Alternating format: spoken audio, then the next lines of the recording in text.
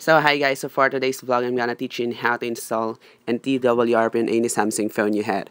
Now search for the basic model of your phone, just like the Samsung Note 4 N910C, and type in TWRP download, just like that.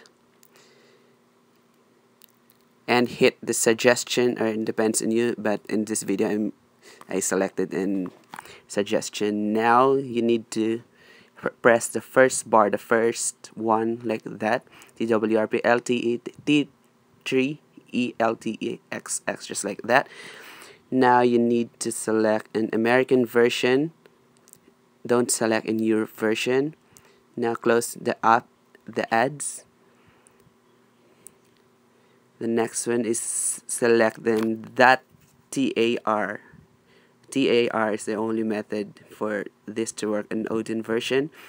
So hit the download button and select OK. Don't extract the folder after you download it. Don't extract. Now in your phone, hold the lock button, volume down button, and the home button at the same time, just like this. Hold at the same time and press the volume up button to continue. And plug your phone to your computer.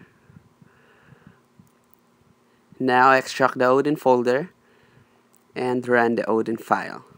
As you can see, the phone has been detected because there's an added. Show it up and select PDA, I guess. Recovery. Simple as that. Now you need to press the volume up button, the lock button, and the home button for the same time to run recovery mode. Just like that. So that's it. You successfully installed an TWRP on your phone.